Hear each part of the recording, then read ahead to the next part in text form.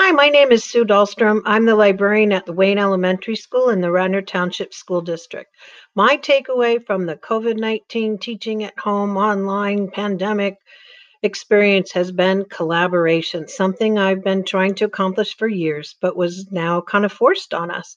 I want to give a big shout out to the vendors from which we purchase electronic books, Mac and Via through the state consortium, and Capstone.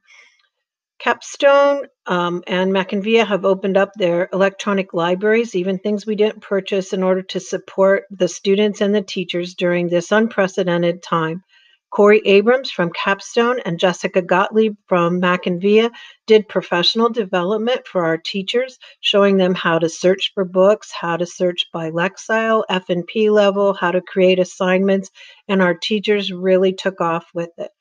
So thank you to those vendors and thank you to those particular representatives for their help.